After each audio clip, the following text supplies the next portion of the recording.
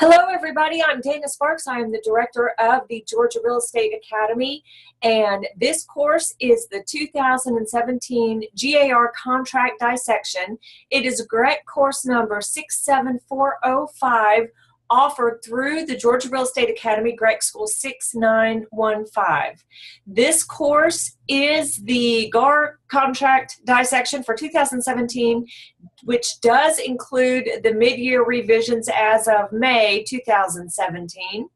And it is sponsored by Maximum One, and I am the instructor.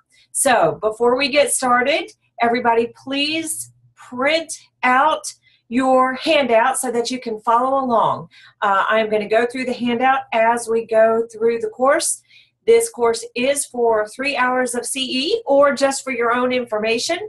Please feel free to take notes on the handouts, and here we go. Thank y'all so much for attending. And again, 2017 GAR Contract Dissection. Now, GAR does stand for the Georgia Association of Realtors, and this is the contract that is licensed by the Georgia Association of Realtors. You are authorized to use this contract by virtue of one of three things. Either number one, if you are a member of GAR, which you are a member of GAR if you are a member of a local board of realtors, then part of your dues goes to the state level, which is GAR, and part of your dues goes to the national level, which is NAR, or the National Association of Realtors. So if you do belong to a local board, then part of your dues goes to GAR and NAR. You will get an NRDS number, and that is the number that you use to access the GAR contracts on typically on the MLS service, wherever you use to access them. The other way you can be an authorized user is if you do not belong to GAR, you can pay GAR a fee. They charge an annual fee for their licensing agreement to be an authorized user, and you take care of that through the Georgia Association of Realtors website. And the third way to be an authorized user of the GAR contracts is if you are a co-op agent in a transaction and the other agent is an authorized user. So in other words, if your co-op agent is an authorized user and you are on the signature page as the agent representing one of the parties, then you may also use these contracts. So the first thing we are going to get started with is to go over what GAR did this year for 2017, including, as I said, the mid-year review. So basically, every January, GAR puts out a new contract form. They revise their contract form from the previous year, and then approximately May of every year, they go back and do some revisions. Now, typically, those revisions have to do with typographical or grammatical errors or changes or corrections. Sometimes they will make substantial content corrections, and we're going to cover all of those in this class. So in 2017, this was basically the first major overhaul of the purchase and sale agreement in 10 years. Now, if you have been a user of the GAR contracts, you'll recognize that there have been some substantial formatting changes throughout the years, but this is the major overhaul of the content. They have changed, GAR has changed things here and there throughout some of the sections, and again, major formatting changes by putting all the fill in the blanks to the front page.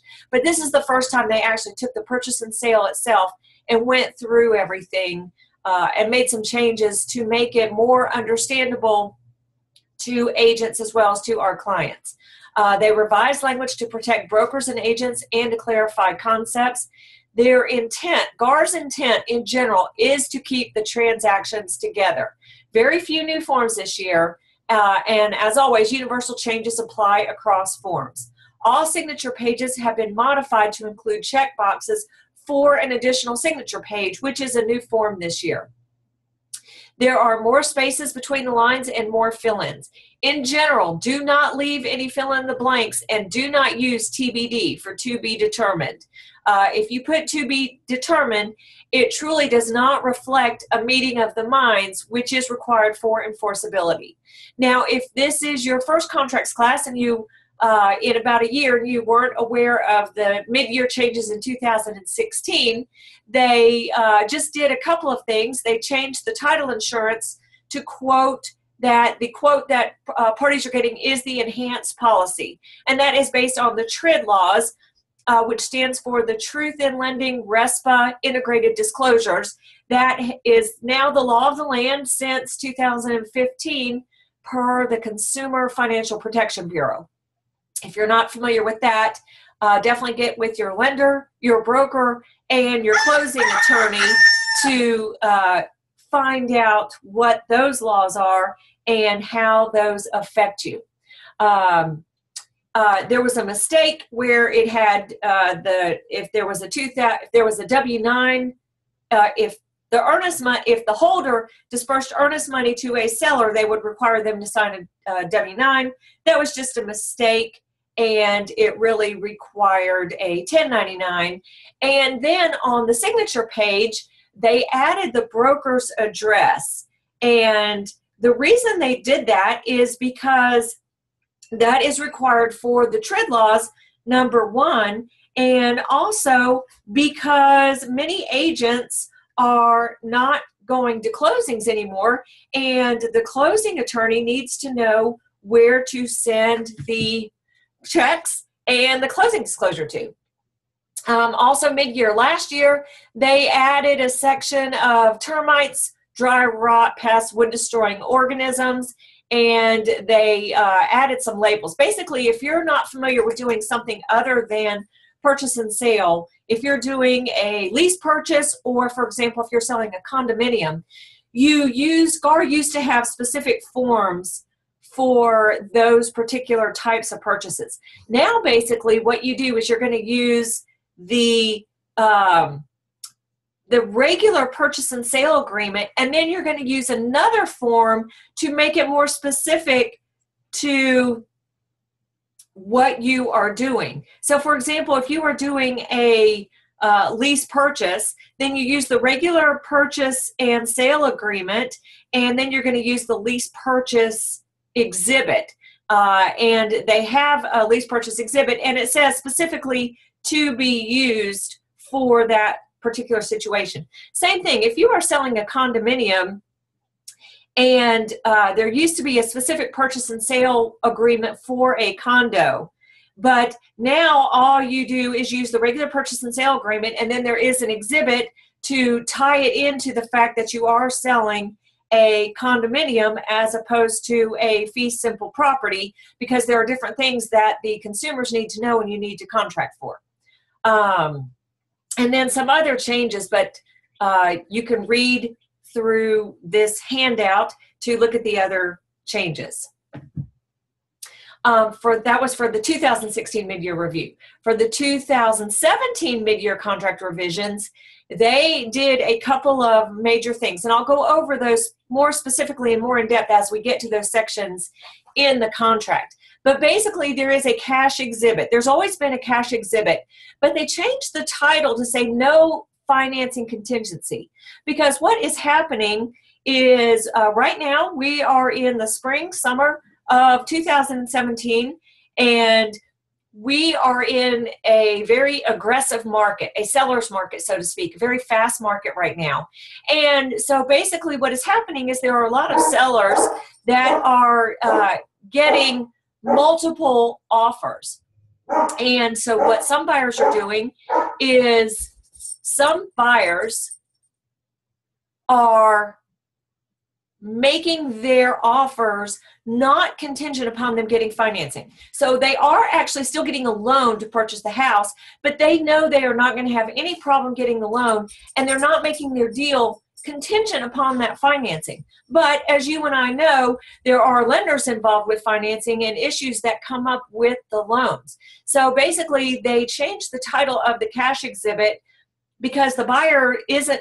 Now, there are still some cash buyers, but there are some buyers that they're not making their deal contingent upon their getting the financing, but they are getting financing, and that would be the exhibit to use.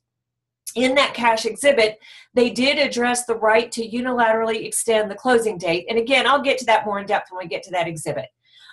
in the Community Association exhibit for the mid-year of 2017 review, they completely changed the title to say Payment of Community Association Fees and Disclosure, and they address the transfer and initiation fees.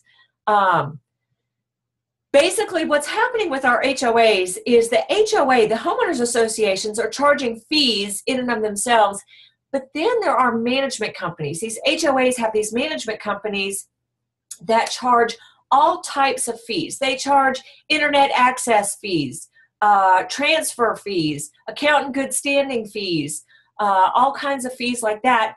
And some of these fees are timed, like you could pay for a letter in good standing, but it is only useful, it's only valid for a certain number of days. And if your closing gets delayed, the closing attorney will need a new HOA letter for statement being in good standing for the seller, and the management company charges for that.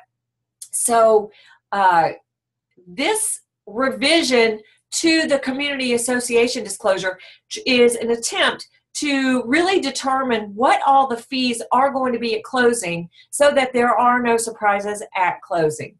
And then there were some other title changes and typographical and grammatical changes, again, that occurred in May of 2017.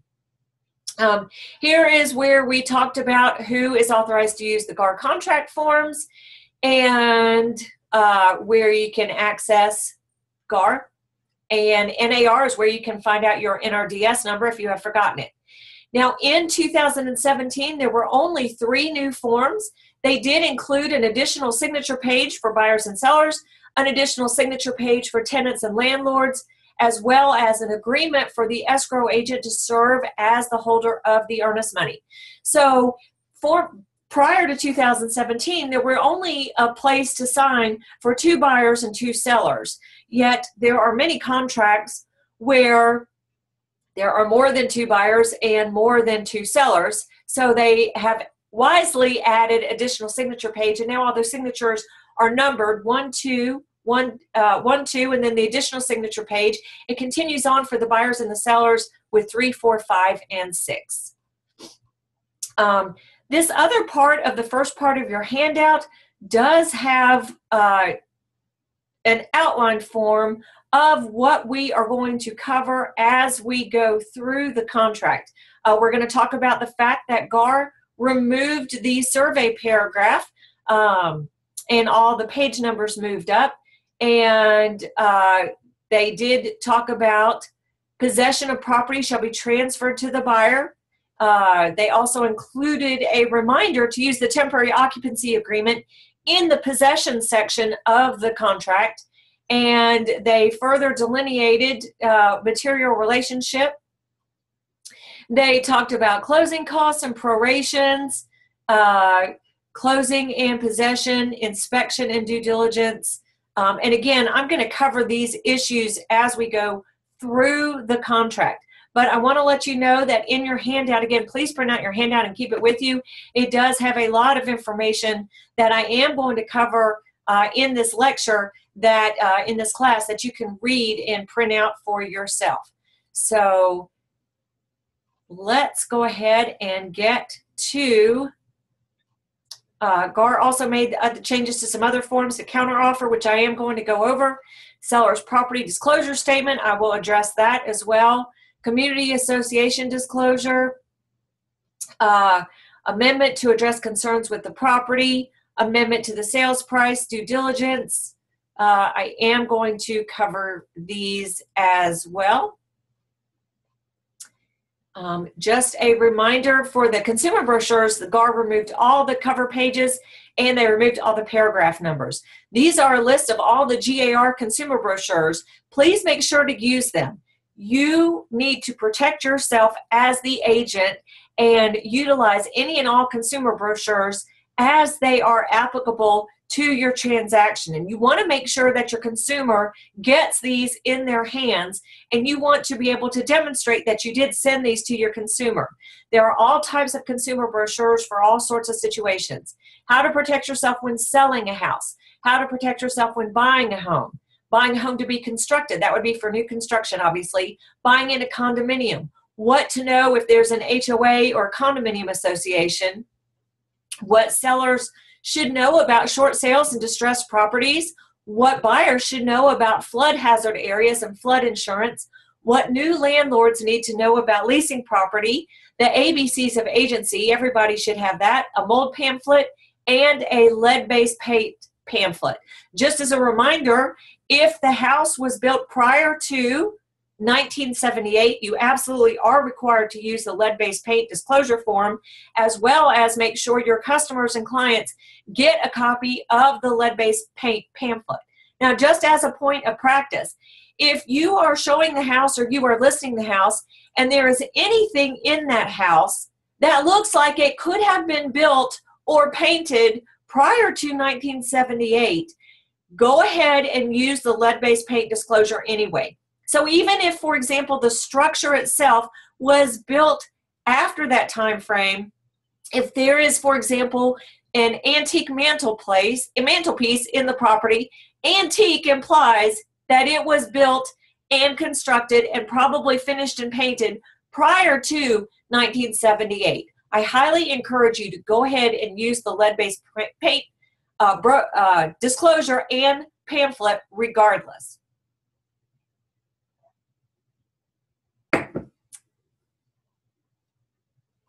All right, I'm not going to cover leases and rentals, but if you do those, absolutely take a look at, they drastically changed the rental application and the pet exhibit to make sure to address the issue of service animals and comfort animals. So if you do leases and rentals, make sure you are well versed on that, well experienced and trained on that, and take a look at those changes.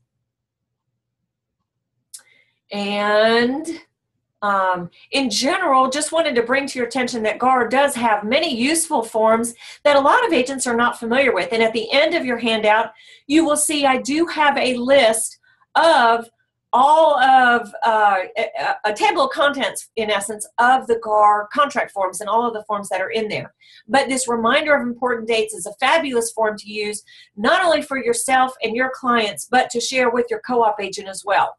There is a broker transaction checklist and review that is designed to help brokers, but it is also a great form for you to use every time you get a property under contract, whether you're representing a buyer or a seller.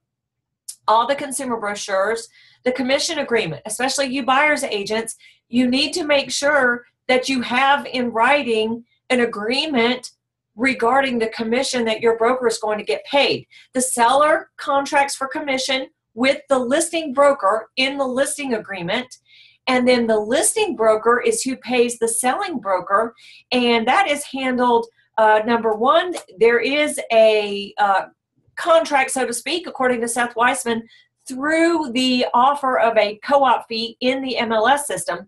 But to have it in writing, you absolutely must have the co-op commission agreement signed. And you buyer's agents, you should send that over when you send the offer. Now, the buyer and the seller don't sign that because the seller doesn't pay the selling commission. The listing broker pays the selling broker the commission. And then, of course, agents, you guys get paid your commission by virtue of your independent contractor agreement with your broker.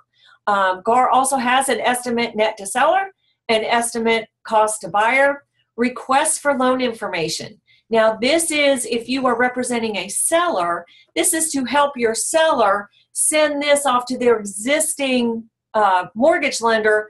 It's to help them get a payoff. Notice to terminate a brokerage engagement, broker's information disclosure. This form is great to use if, for example, you as the agent or the broker are asked something regarding the property or something regarding your clients or some information that you have agreed to share. A lot of times agents handle this with emails, but you really should use this formal form that's broker's information disclosure. Take a look at that. There is also a mutual agreement to terminate a purchase and sale agreement and disbursement of earnest money. If there is a contract that fails to close and it is a little difficult to determine which party defaulted, or if there is a little bit of issues going on both sides, then this is a great form to use rather than the unilateral notice to terminate and agreement to disperse trust funds, which we will talk about later in this class. This is a form to use where both parties agree to terminate their rights to the contract, to the properties, and they agree to not sue each other, and they agree to not sue the brokers. There is a place in this agreement also to go through all the financial compensation for each party and for the brokers. So take a look at that. There is a mutual termination of a brokerage engagement agreement. So this is a unilateral termination of a brokerage engagement. This is mutual. This is if you are firing your seller or your buyer, or if your buyer or your seller are firing you. Those would be the forms you use. Vendor list. You guys, this is a great list to use. You know that for any vendor that you recommend to your clients, you should give more than one name, and this is a fabulous list where you can keep a record of the names and the contact information of the vendors that you do recommend to your clients to check out for their services that they need, so that they have a choice and they are the ones that are choosing the vendor to use. There is a broker-to-broker referral agreement, which y'all are all used to using that. However, license law says that the party, the public person that is being referred, they too must give their consent in writing to that referral. In essence, you need to make sure that your public person is aware. Your public person must agree that it's okay for you to make money off of sharing their name and number with another agent. So you must use, if you are ever sending a broker-to-broker referral agreement, you must also get that party's consent in writing, and this referral authorization form is a fabulous form to use for that. And if you are ever switching companies and you are leaving pending transactions at one company that have not closed yet before you transfer to your new company, both you and your former broker and your new broker are going to want to sign this agreement between the new broker and former broker of the transferring licensee in order for you to stay in compliance with license law. General contract reminders. A legal description is required. A property address in and of itself is absolutely not a sufficient legal description. Just think about it. How many Peachtree roads are there in Atlanta? Yep, you got it, more than one. Therefore, how many 1, 2, 3 Peachtree roads are there in Atlanta? Yes, more than one. Your closing attorneys will tell you that the legal description is one of the most important elements for your contract. You need to use an adequate legal description on your contract so that the closing attorney, when preparing the deeds, can specifically prepare the warranty deed to transfer that identifies this specific parcel of property as being transferred versus another parcel of property. Parties must get a copy of everything they sign. That is repeated in license law, in various aspects of license law. Make sure your closing attorneys and your lenders get copies of all exhibits and amendments, especially as you are going through a contract and the buyer and the seller agree to change any of the terms. If they agree to change closing dates, possession dates, money to vendors in lieu of other concessions, your closing attorneys and your lenders absolutely must get copies of all these exhibits and amendments, because if they don't, there could be a major change that would cause a delay in closing that may or may not be agreed to at the time by the parties and may not be allowed for in the unilateral extension. So just make sure all parties get copies of everything as the buyer and the seller change the contract with exhibits and amendments. Do not leave any blanks. If there is a blank and it does not pertain to your parties, you're going to put an NA, which means not applicable. Or if it is a fill in the blank and it has a dollar sign before it, you're not going to put in NA, you're going to put 0, so that you can demonstrate the buyer and the seller did see this provision in the contract and they negotiated the dollar amount to $0. Do not hold earnest money.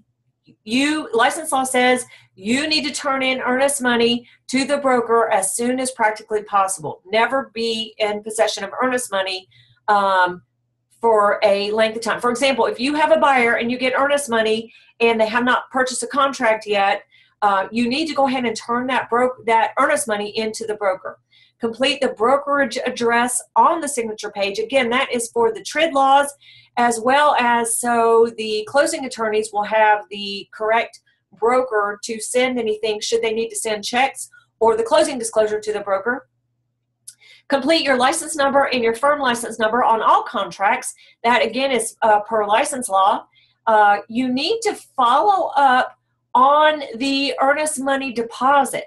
So, for example, if you are working with a buyer, or for that matter, even if you are a listing agent, and the buyer is to remit money within a certain number of days, it is your responsibility as the agents to follow up with the holder of those funds to make sure they were received and deposited. Go ahead and request proof of deposit. Make sure you complete agency and on the contract, make sure you represent the type of agency relationship or customer relationship that your firm has with the public, and make sure you include contact information for customers. Limit your special stipulations. Do not write special stipulations on your own. Make sure that if you have a special stipulation you need to write, number one, first of all, take a look at the contract. If there is an issue that is already addressed in the contract, or in an exhibit, for example, appraisal contingencies or something along those lines, do not add a special stipulation that addresses that same concept, because your special stipulation will take precedence over the contract or the exhibit, and typically you do not write it with the intent that you have in mind. You do not write it to protect your client, and you do not write the consequences for failure to perform. But if there is a situation where you do need to write a special stipulation, before you write anything on your own, please make sure and look through the extensive library of special stipulations already printed by GAR, and I do have a copy of those, not the special stipulations in and of themselves, but an index of all the special stipulations in your handout, as well as some attorney-written special stipulations that we like to share with you guys as agents that will help. And again, all buyer and all seller signatures are required. So in other words, if you have 2 or more buyers, you need all of their signatures on all of the forms. There is a GAR legal helpline, and if you go to GAR's website, which is garealtor.com, under the Law Ethics tab, you will see a place for a legal helpline. You click on that, and you can type in your question, and you will get an answer.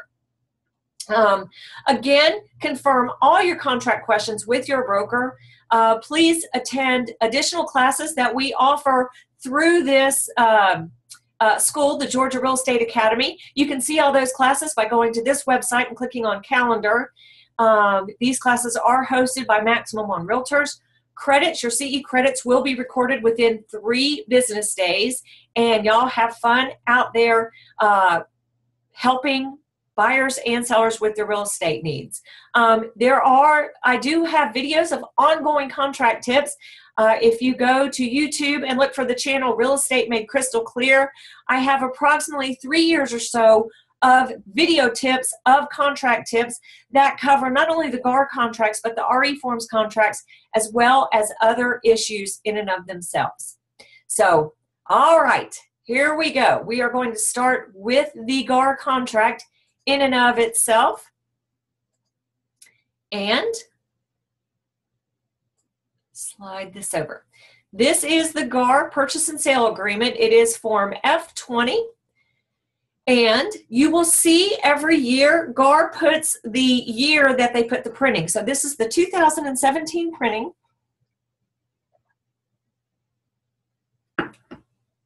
And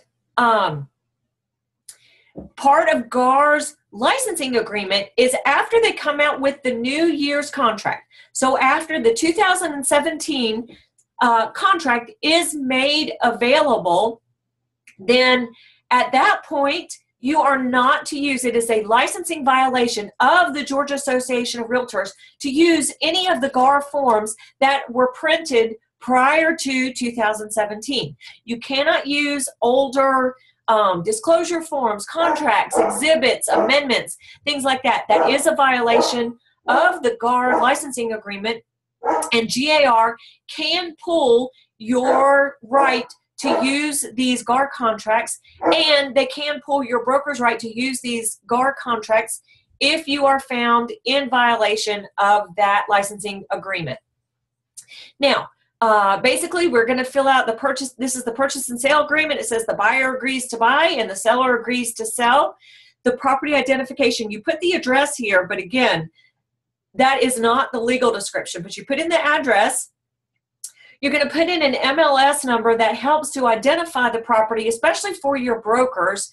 And if you buyer's agents forget to use the commission instructions, then you can go back to the MLS listing and look and see what the co-op fee is that is offered. But again, there can be typographical errors in FMLS and Georgia MLS or whatever MLS system you're using, so make sure to use that commission instructions. But again, this is just an identifier, and then you want to put in the tax ID number. Now here's a place to fill in the legal description, and you are either going to attach it as an exhibit, and a fabulous exhibit to attach would be a copy of the seller's actual warranty deed, or you're going to describe the property in the deed book and page. And this is the warranty deed book and page. This is not the plat book. The plat book is not a legal description. The plat book and page is just a basically a graph of the lot in and of itself. But what you want is a deed book so that your closing attorney or anybody can go to the county records and look up the warranty deed book and the page number and get the warranty deed of that property. Now, the third section for legal description would be to complete land lot, district, section, lot, block, unit, phase, section of whatever subdivision, and this is where you put the plat book and page. This is the this legal description is a good legal description if you fill in all this information. A lot of times, though, agents will only fill in land lot, sometimes and lot. Sometimes they'll leave the block blank or the district or the section blank, and so it's not totally a full, accurate legal description. So a copy of the warranty deed would be the best, or the warranty deed book and page would be second best. Then you're going to fill in the purchase price of the property and the closing costs that the seller is contributing towards the buyer's closing costs. Then you are going to fill in the closing date and the possession date. Now let me talk a little bit about closing date. In this contract, it has a specific date. So it has a date that the parties agree they are going to close this transaction. If the parties close, if something happens after you are binding and the parties are going to close on a date that is sooner than this date or later than this date, you will need an amendment between the buyer and the seller agreeing on a different date. So the reason you need that is because you need to demonstrate the meeting of the minds between the buyer and the seller to agree that they both agreed upon closing on a different date other than what they had agreed upon in the actual purchase and sale agreement. Now, possession. GAR this year added 2 checkboxes. They made this a little bit easier to read. So either possession is occurring at the closing, which is ideal in every situation, or if the possession is going to occur X number of days after closing at such and such time. Now, GAR has put in here a reminder for you as the agents to discuss, to attach the temporary occupancy agreement. Basically, at closing, as soon as the buyer and the seller sign the deeds and they transfer, the deed comes out of the seller's name, goes into the buyer's name, at that point, the seller no longer owns the property. So if the seller is maintaining possession, even for a few days after closing, they are in someone else's house. and they are taking temporary occupancy of that house. So you absolutely need to have a discussion of what that means. And the reason I'm talking about this is after your seller closes on the property, they no longer have hazard insurance on that property. The hazard insurance is now covered by the new buyer. So they don't have insurance on the property, and they typically do not have insurance on their contents, on their personal possessions. So if a seller is going to stay in a property after closing, you need to have a discussion with them that they need to have a discussion with their insurance company to determine how their possessions are going to be protected while they are occupying someone else's home and during the move while they are being moved. Also, what happens if those sellers never get out of the property? It is now the buyer's property, yet there is someone living in their home. That's an issue that needs to be addressed. Another couple of other issues along with that is at closing, a buyer, owner-occupant buyer, signs paperwork at the closing table that clearly states they have an intent to occupy that property within 60 days. So that could be an issue if you have a seller that stays in the property, never vacates the property, at least for 60 days, that could put the buyer in a tenuous position with the paperwork they had signed at closing. A couple of other issues is what happens if the seller stays in the buyer's property after closing, and when they move out, there is damage that happens. Well, who pays for that damage? That is a huge issue that definitely needs to be addressed, and I will cover towards the end of class some special stipulations that will address that issue, but you want to take care of that. Also, you don't necessarily want to create a lease. You do not necessarily want to create a landlord-tenant relationship between the new buyer and the seller, because then you invoke the Georgia landlord-tenant laws, which are a whole different set of laws. So the temporary occupancy agreement is the form to use to still outline the rights, responsibilities, and consequences of the buyer and the seller without invoking the Georgia landlord-tenant laws. So take a look at that. You definitely, ideally, you want a vacant property at closing. You want the seller to have already moved out so that the buyer can move in, so that none of those potential issues become an issue. Holder of earnest money. I'm going to talk about that in just a minute when we actually get to the next page. But in here, you're going to write out who will be the holder of the earnest money. Ideally, you are going to have either the buyer's broker or the listing broker named as the holder of the earnest money. Sometimes the buyer and the seller will ask for the attorney to hold the earnest money. There is a brand new form that you absolutely should use if you are going to have the attorney hold the earnest money. And I will get into a discussion of that later. And then you are going to identify the closing attorney or the law firm. And again, in Georgia, it must be a law firm licensed to do closings in the state of Georgia in order for it to be a legal closing in the state of Georgia. Then for earnest money, you're going to put check the box if the earnest money is paid by check, cash, or wire transfer, and then you have three options. The first option is you have the amount of the earnest money, and it says amount of earnest money as of offer date. The only way you check that box is if you, as the agent, you are in possession of those funds at the time you are writing the offer. If you are actually in possession of those funds, or the holder is in possession of those funds as of the offer date, that's the only way you should check this box for option A. If the buyer is going to remit those funds a certain number of days after the buyer and the seller go binding, then you check that box. You still fill in the dollar amount, and you put in the number of days from the binding agreement date when the buyer is to remit those funds to the holder. And then C is just a blank where you would put in some other situation. We used to see that filled in pertaining to short sales, but we do not really see that filled in that much anymore. Again, I will get into a more lengthy discussion of earnest money when we get to the legalese and the rights and the responsibilities and the consequences of that, which are contained in the next paragraph. Then we have the section on due diligence and inspection. Due diligence period. The property is being sold subject to a due diligence period of X number of days from the binding agreement date. So typically we see anywhere from 7 to 14, 15 days that the property is sold subject to due diligence.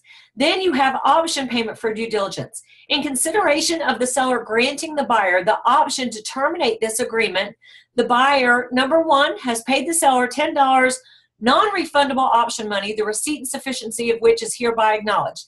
That $10 never changes hands. That's why it says receipt and sufficiency of which is hereby acknowledged.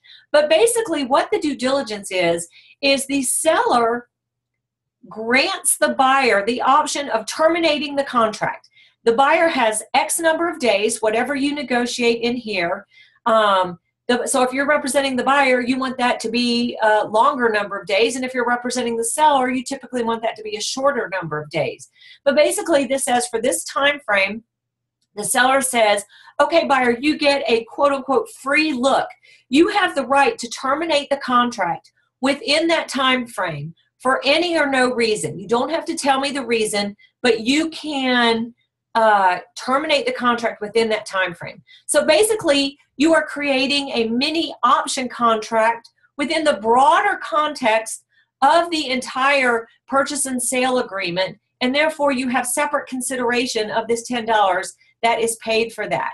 Then we have the second option, which I don't think I have ever seen in a contract, where the buyer pays the seller directly additional option money and it is non-refundable. Lead-based paint, I already discussed that.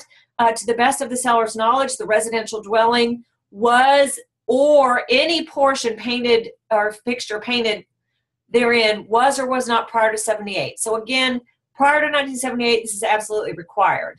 And then you have the brokerage relationship. Selling broker, that's the broker working with the buyer, is either working with the buyer as a client, and that would mean that you have a buyer brokerage agreement signed. That's the document that creates the client relationship. Or this broker, so this would be the company name. The selling broker is working with the buyer as a customer. Now, license law says if you are working with the public in a client relationship, you absolutely are required by license law to have those agency documents signed. That creates the client relationship. There is no license law that says you have to have any paperwork signed to represent that you are working with the public person as a customer. However, instructor to student, and please check with your own broker. Your firm may have a policy on this, but regardless of your firm's policy, instructor to student, I highly, highly encourage you to get these customer documents signed if you are working with the public. Definitely, whatever capacity that your firm is working with the public, you want to get that clearly understood in writing. Again, the client relationship is delineated in the buyer brokerage agreement. There is a customer acknowledgement form that GAR has that you definitely want to get your buyer to sign, as well as using those consumer brochures I mentioned earlier. That way, it is in writing and there's no ambiguity regarding the information that you can provide to the public, because it varies if you're working with your public as a client or as a customer. And then you also would mark if you're acting as a dual agent or a designated agent. So dual agency is one broker, one agent working with the buyer as a client and the seller as a client. One broker, one agent, two client relationships. That is dual. Nothing illegal about dual, but you must have written consent from both the buyer and the seller, and make sure your broker allows it within their company's policies. Designated agency, one broker, two agents. Each agent has a client relationship with their respective public person. So one broker, one agent working with the seller as a client, one agent working with the buyer as a client. That would be designated agency. Easy way to think about it, the broker has designated agent A to work with the seller client and agent B to work with the buyer client. And then here you fill in the name of the agent that is working with the buyer. On the listing side, again, you're going to put in the brokerage name, the firm, the company name. If you're working with the seller as a client, that means you will have the listing agreement signed. If you are working with the seller as a customer, and that could be, for example, a for sale by owner or a neighbor or somebody who is selling their house, but you are not, it is not actually listed and you're not working with them as a client. Now the form, again, no license law requiring this signed, but you should protect yourself and make it clear to the public seller the relationship that you and your company have with that person. So the form that outlines this customer relationship is called the authorization to show unlisted property. This also has a place in this form where you write out the commission. If the seller is paying the commission, it has a place on that form. If license law does say, if you do not have this customer agreement signed, you need to have it in writing which public party is paying the brokerage's commissions. So this form, the authorization to show unlisted property, is a fabulous form to use because it already has a place for that. If not, you will have to include it in the contract. And then dual agency and designated agency. Again, dual agency, one broker, one agent working with both the seller as a client and the buyer as a client, and designated one broker, two agents working with the public both as client relationships. And then material relationship disclosure. Material relationship required to be disclosed by the broker is as follows. Now again, you know, and I had it further in my notes at the beginning, what a material relationship is. A material relationship is if you as the agent or your broker has a relationship with the buyer or the seller where it is a little bit where you would exercise, you're obviously going to be open, honest, and fair with all parties, all members of the public, and all parties. But if you have an outside relationship where it could be easily understood that you would exercise a little bit more due care, then that would be material relationship. For example, material relationship would be if you are related to the buyer or the seller, if you have a business relationship with the buyer or the seller, either ongoing or past. Another material relationship that is often overlooked is if your buyer or your seller is a past client, then you do have a past business relationship with that public, and that really should be disclosed as a material relationship. Time limit of the offer. This means that the offer, these terms as presented from the buyer to the seller, are open for acceptance through that time frame, that time and date. I'll discuss this a little more at the end where it's explained in the rest of the contract. And then this paragraph here, consent to share non-public information.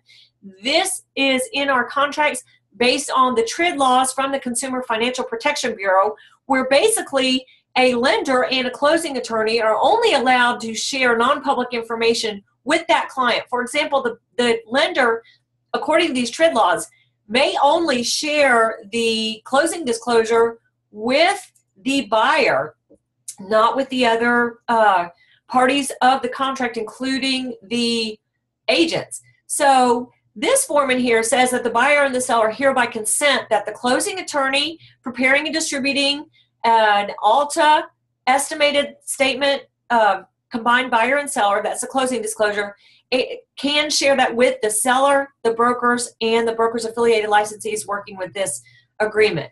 So even though that contract, that paragraph is there, that is the buyer and the seller giving consent, that they consent that the lender and the attorney can share that information with the parties.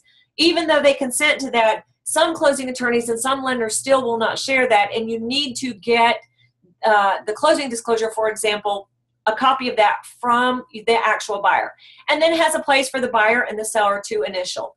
And then here is where your name will go in as the authorized user of the GAR contracts. All right, so that is basically the fill in the blanks of the GAR purchase and sale agreement. Now the rest of the contract explains what happens. What does all that mean legally? What are the responsibilities of the buyer, the responsibilities of the seller, the consequences for the buyer and the seller complying with what they said they will do, and the consequences for the buyer and the seller if they fail to do what they have said they are going to do. So let's continue on. You will see that these fill in the blank, this is paragraph A, key terms and conditions, and then it is numbered. And then we get to paragraph B, corresponding paragraphs for A, and the numbers are the same, and it explains the legalese, so to speak. So for example, here in paragraph A1, you fill in the purchase and sale, what all that means in the property and so forth and so on. And then in paragraph B, we describe what that is, what the title is, and all of that. So here we go. Basically, for the purchase and sale, the seller agrees that at time of closing, the seller will convey good and marketable title by limited warranty deed. Basically, the seller has to be able to convey title, so it has to be unencumbered with no liens, and it has to be good and marketable. Now, good and marketable doesn't mean insurable. Good and marketable is defined here, and it basically means that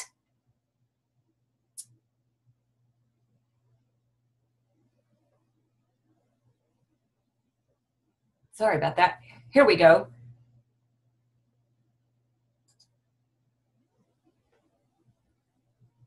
Oh, can't find it. It basically means that the title insurance for that title, there's no increase in premium. And the deed is subject only to zoning, general utility, sewer, drainage easements, and that as long as the improvements don't encroach, and declarations of a condo association or an HOA association as recorded as of the binding agreement date, and any other leases or other encumbrances specified in this agreement. Buyer agrees to assume seller's responsibilities in any leases. Examination. So basically, one other thing. If a buyer is buying a property and they want to live in that property, they're buying it owner occupied. If there is a current tenant in that property, the buyer needs to address the fact that there is a tenant and there is an existing lease in that property, because a buyer buys that property subject to that lease. So if I'm a buyer, I want to see a copy of the lease. If the buyer what happens if the buyer doesn't vacate before closing? What happens if there's damage if the buyer doesn't vacate prior to closing and there's damage? What happens to the security deposit? Whole nother can of worms. I have done a separate video on that, so take a look at that in that site I mentioned at the beginning of the class. Examination. Buyer may examine title and obtain a survey of the property. Again, they took out the survey paragraph in paragraph 2, but this is saying, hey, buyer, go ahead and get a survey of the property. And if you have any objections to the title at or prior to closing, basically the buyer may examine the title and furnish the seller with a written statement of title objections. If the seller fails or is unable to satisfy valid title objections at or prior to closing, or any unilateral extension of that would prevent the seller from conveying good and marketable title, then the buyer may terminate without penalty, as long as you do it with written notice to the seller. Okay, here we go. Here's good and marketable. Good and marketable is defined as title insurance with regular rates subject only to standard exceptions. So good and marketable title doesn't mean insurable. It has to do with the premium price of the policy. And then this section here was added this year to reflect the TRID laws, that basically the quote of title insurance does have to include the enhanced title insurance policy. Purchase price US dollars, paid for by wire transfer of immediately available funds to the closing attorney. All right, closing costs. Basically, the closing costs paid by the buyer. At closing, the buyer is responsible for the transfer tax, cost to search the title and tax records, and to prepare the limited warranty deed, and then all other costs and fees associated to close the transaction, unless it's provided for herein, which would be either the closing cost contribution by the seller, or if the buyer is getting an FHA or VA insured loan, there are some other seller required fees, and we'll get to those when we get to the loan exhibits. Items paid by the seller at closing. The seller is responsible for any contribution they agreed to pay to the buyer's closing costs.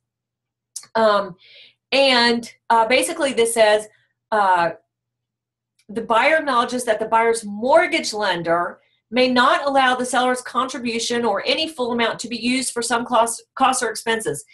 If such event, so basically the lender has the final say on what the contributions to the buyer's fees may be. And if the seller on the first part has agreed to contribute X amount of dollars to the buyer towards their closing costs, if the lender does not allow them, any unused portion of that seller's stated contribution does go back to the seller. Seller shall pay all fees and costs to the closing attorney to prepare or record their title or cure their title. So if there are any liens or defaults on their title, the seller has to pay the closing attorney to fix that in order for them to convey the property. And if the seller's not attending the closing in person. So if there are any power of attorney documents that need to be completed, or mailing or courier fees, the seller agrees to pay for that. And then prorations. Basically, if the property is being closed before the tax bill is out for the year, then the closing attorney uses the previous year's tax bill to estimate the property taxes.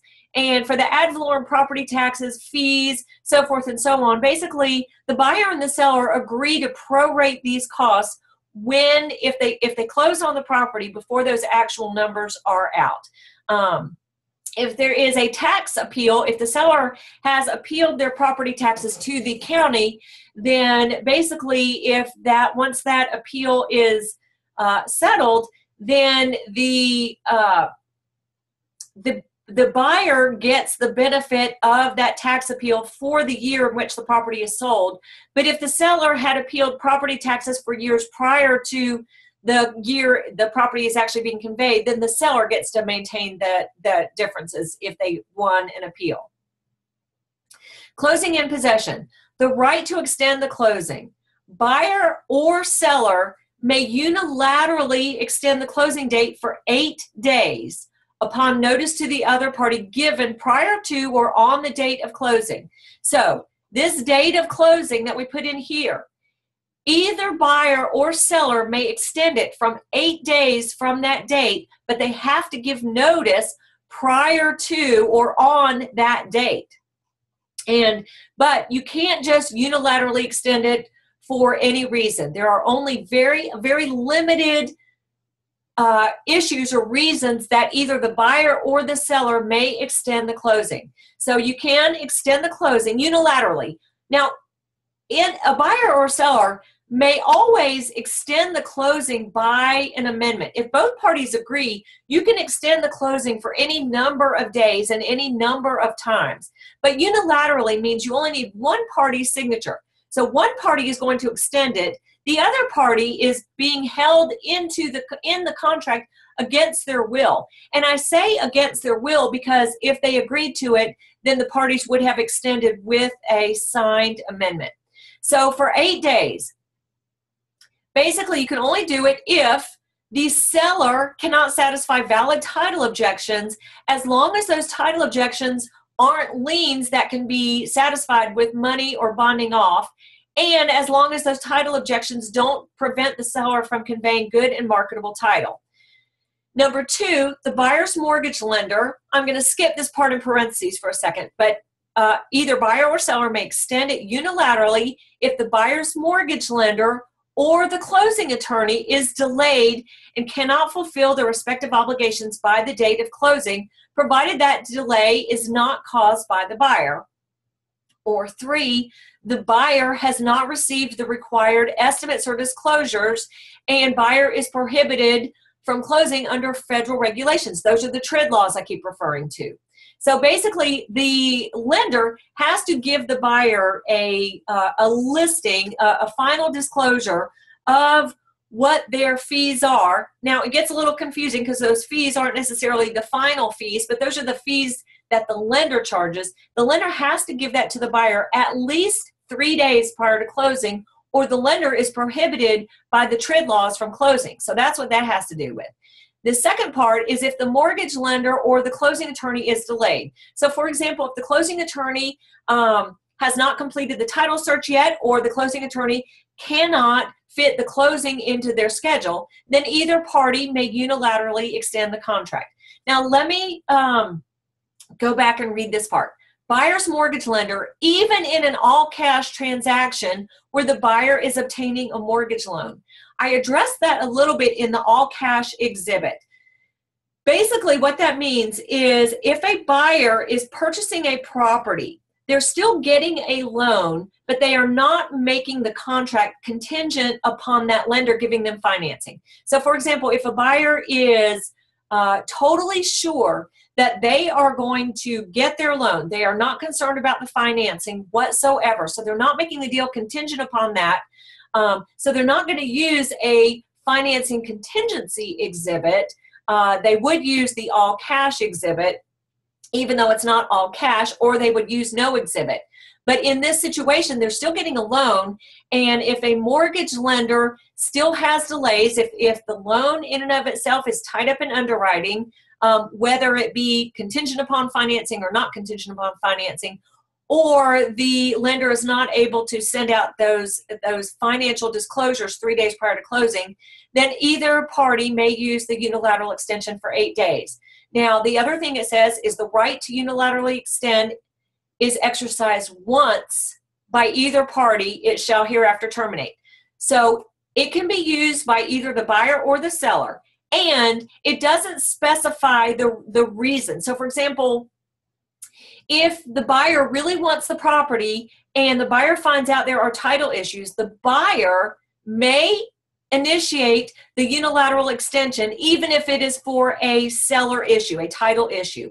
And if the seller wants the buyer to stay in property and the seller finds out that the lender hasn't, for example, sent out the TRID disclosure, a seller may utilize the unilateral extension even if it's for a loan issue. But once it is used, it can only be used one time per contract, and that's it.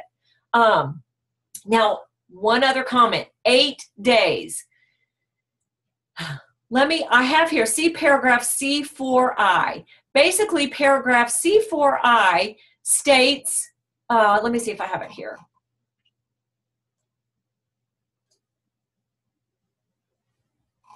Here we go. Paragraph C4I states that extension of deadlines. No time deadline under this agreement shall be extended by virtue of it falling on a Saturday, Sunday, or federal holiday, except for the date of closing. So, if inadvertently you're writing the contract and you put the day of closing on a Saturday, it automatically rolls over to Monday. There's no extension that needs to be agreed upon between the buyer and the seller. It automatically rolls till the following business day. And if that Monday is a federal holiday, it would automatically roll over to Tuesday. So closing is the only date that can be extended without anything in writing because it's provided for here. If, for example, your due diligence time frame ends on a Saturday, then it ends on a Saturday. The reason I point this out when talking about the unilateral, 8-day unilateral extension is, let me go back up to this paragraph, 8 days. So I don't know if y'all can see this, but if your initial closing date is on a Friday, then 8 days, let's go to July. No, 8 days from Friday is 1, 2, 3, 4, 5, 6, 7, 8. 8 days from Friday would be a Saturday. Can't close on Saturday. Next day is a Sunday. Can't close on a Sunday. So the next available closing date would be Monday. So in this example, from June 2nd, Friday, June 2nd to Monday, June 12th, that is 10 days. And if Monday was a federal holiday, it would roll over to this day, which would be Tuesday the 13th.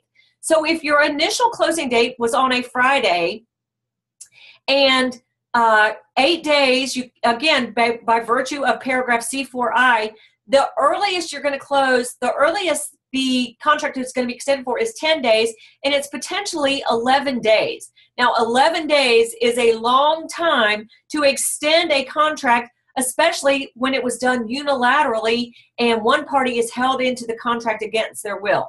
Bottom line, do not schedule your closings for Fridays, because if this unilateral extension is invoked, then you're going to run into that issue.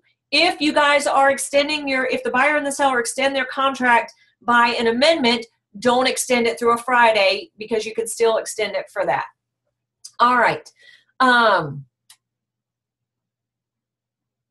Keys and openers, basically at closing, the seller shall provide the buyer with all keys, openers, and so forth and so on.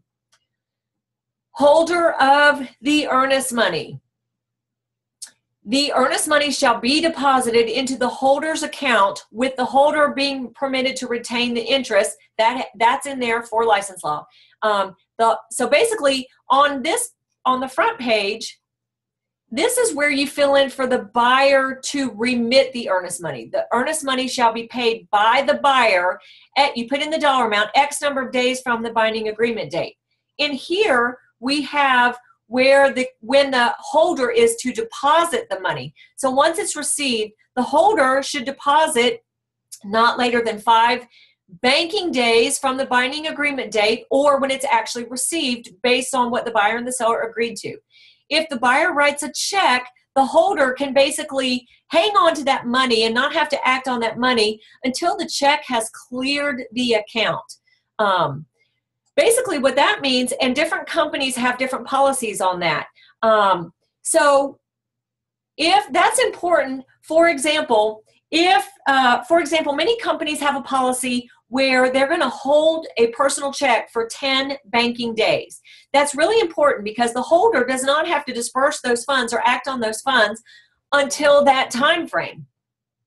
So if, for example, your buyer writes a personal check for the earnest money, sends it to the holder, and let's say the holder has a policy to hold a personal check for 10 banking days.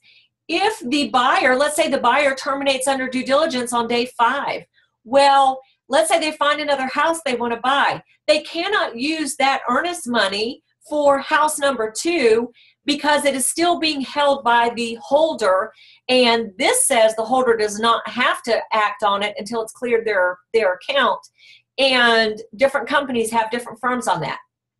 Furthermore, it says, in the event the earnest money check is dishonored by the bank or not timely paid. So let's say the holder, the buyer does send in earnest money and it bounces from the bank, or it's not honored by the bank for whatever reason. There are many banks that will not honor check numbers in the 100s or 200s. Or if the buyer never remitted the funds when they said they were going to. If that happens, the holder is responsible for giving notice to the buyer and the seller. Because basically, you guys, this purchase and sale agreement, this is a receipt for the money. This says that the buyer has given however many thousands of dollars to the holder. The holder says, we've gotten it, unless the holder gives notice that we have not received it. So the holder, if they don't get it or it bounces by the bank, from the bank, then the holder says, hey, buyer and seller, we do not have that money. at that point, the buyer is in default of the contract, and the buyer has 3 banking days to cure the default. Again, some holders require that cure be in certified funds, but the buyer has 3 banking days to cure the default. If the buyer does not cure that default, the seller may within 7 days terminate the agreement. So the seller must do it in writing, terminate the agreement with notice to the buyer. If the seller doesn't terminate this agreement, then the parties are still in contract. There is just no earnest money in the deal. Now, I'll talk a little bit more about earnest money and attorneys holding it in the next section. The closing attorney and law firm. Buyer shall have the right to select the closing attorney to close this transaction and therefore selects. If the buyer's mortgage lender, because who does the attorney represent? If there's a loan, the closing attorney represents the mortgage lender. If the buyer's mortgage lender refuses to allow that closing attorney to close the transaction, then the buyer shall accept another closing attorney that's acceptable to the lender. The closing attorney, here it is, shall represent the mortgage lender. If the buyer is not getting financing, then the closing attorney represents the buyer. Now, that does not mean that the buyer has legal representation. All that means is that the closing attorney is hereby directed to prepare all of the closing paperwork with respect to the buyer's position per this contract. That's all it means. They haven't paid the closing attorney to represent them and their legal interest with respect to the contract. They're not on retainer. It just means that the closing attorney is directed to prepare the closing paperwork with respect to the buyer's position.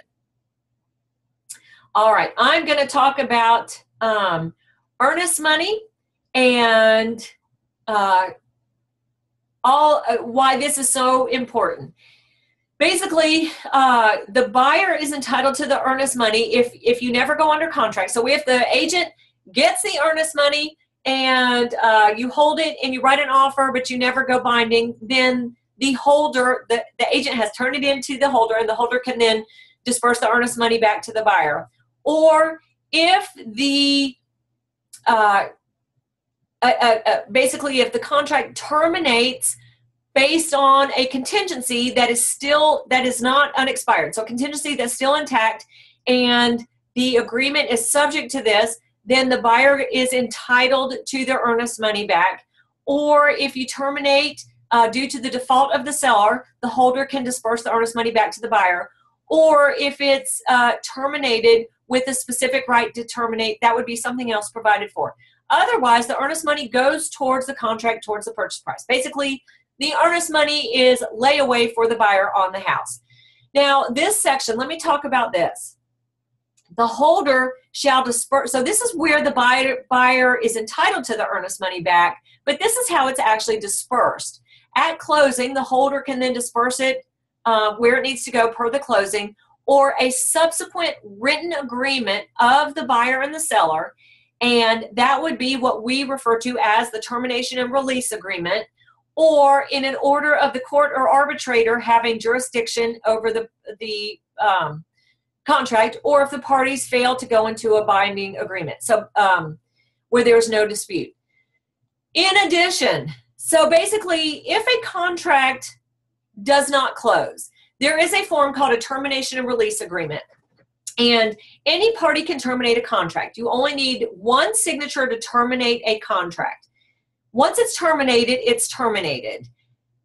Once it's terminated, the buyer can go on and buy another property, and the seller can go on and put the house back up for sale and sell it to someone else. What's at odds, what's under issue is the disbursement of the earnest money. Who gets the earnest money back? Well, that depends on who terminated the contract and why they terminated. If a party terminates by an agreed upon contingency that has not expired, then the party that terminated, if they terminated under that contingency, they are entitled to that earnest money back. If a party terminated by default, then typically the other non-defaulting party is entitled to that earnest money. But the holder can only disperse the earnest money if they get written agreement between the buyer and the seller. So on that TNR, there's two things. There's one thing that has, a GAR has both of these concepts on one form, and it's F83. And it has the termination part at the top. It says who is terminating and which party is terminating and why. And that only requires one party signature. Then at the bottom, it has the proposed disbursement of the earnest money.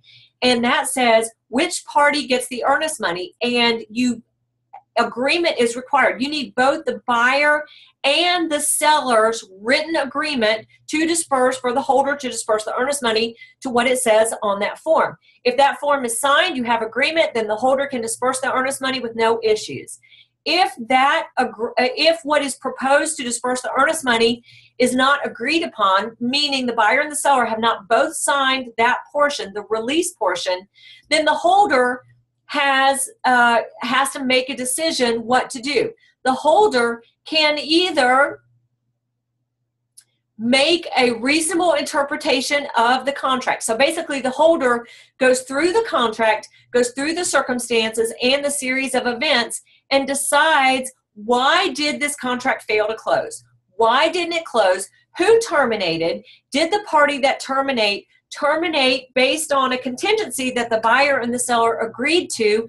And did they terminate within the time frame allowed for that contingency? And the holder has to do a lot of research. The holder has to find out. So for example, let's say the buyer and the seller agreed upon a 10-day due diligence notice, and the buyer terminates on the last day of due diligence. So that notice to terminate is dated on the last day of due diligence. Well, it's not only the date on that form. The holder has to determine, in this situation, this example, if the buyer terminated on the last date of due diligence, did they send that notice of termination prior to that last day? Did the buyer send that notice of termination on day 10? Or did the buyer's agent get it signed by the buyer on day 10 but not send it to the seller on day 11? If the buyer signed it on day 10 but did not send it to the seller till day 11, guess what? The buyer has defaulted. Because not only does the buyer have to terminate within that time frame, you have to give notice prior to the end of that contingency. So those are the kinds of things that a holder has to research. Not only does a holder look at the documents, a holder also has to get in touch with the agents and look at the email communication to prove when notices were sent. And if the notices and everything were agreed upon by a contingency that the parties agreed upon. So the holder does all of this, makes an interpretation, writes a letter of which party they're going to disperse the earnest money to, and then the holder has to give the parties 10 days before they can actually disperse. Within that 10 days, if the party not getting the earnest money makes an objection, they have to do it in writing within that 10 days. If the holder, and the objection has to be something based on the contract that the buyer and the seller agreed upon. If the holder changes their mind, for example, let's say there was another amendment signed by the buyer and the seller, the holder never got a copy of it. Let's say the party not getting the earnest money says, hey holder, here's an amendment you never saw. If the holder changes their mind, the holder sends a new letter, 10-day letter, and the time frame starts over. If the holder does not change their mind based on any written objections, the initial 10-day time frame stays intact, and the holder then disperses that money to that person 10 days. If the holder offers the earnest money to the seller, then the holder, again, having made a reasonable interpretation of the contract due to the buyer's default, and sends the required 10-day notice. If the seller accepts that earnest money, then they are accepting that offer as liquidated damages in full settlement of all claims. So basically, if a buyer defaults on the contract, the holder sends the earnest money to the seller. If the seller deposits that money, then it's liquidated damages, full settlement, meaning the seller cannot turn around and also sue the buyer for their default. And the holder may send the seller a W-9 form. Actually, that should be 1099. They messed it up again, but that should be 1099. If a seller wants to sue a buyer, then the seller doesn't have to accept the earnest money. They can say, no, don't send me, I'm not going to deposit the check. And then the seller can sue the buyer for, typically it's a specific performance lawsuit with damages. And the buyer would get their earnest money back, but they'd be sued for basically the sale price of the house, and damages. So have to get with an attorney on that. The other option that the holder has for the earnest money, if it's in dispute, is the holder can say, this is above and beyond my level of legal knowledge. This is more complicated. There are too many legal issues involved. I am not going to make this decision. I'm going to interplead these funds into the registry of a court of competent jurisdiction. I have to hire an attorney to file a motion into the court so that a judge can hear the case and decide. It's not a lawsuit over the contract. It's just what happens to the earnest money. If that is the case, I get to deduct my expenses to hire a lawyer from that earnest money. So if your earnest money is less than about $5,000, $10,000, it's not worth it, because depending on the county and the amount of the money, it can be anywhere from $750 to $1,500 or more to file an interpleader action with the court, and the holder gets to deduct those funds from the earnest money. This also says hold harmless. All parties agree that they hold the holder harmless against all claims and injuries or damages from performing their duty. So basically, nobody can sue the holder for the decision. But license law does hold the broker holder as responsible by license law.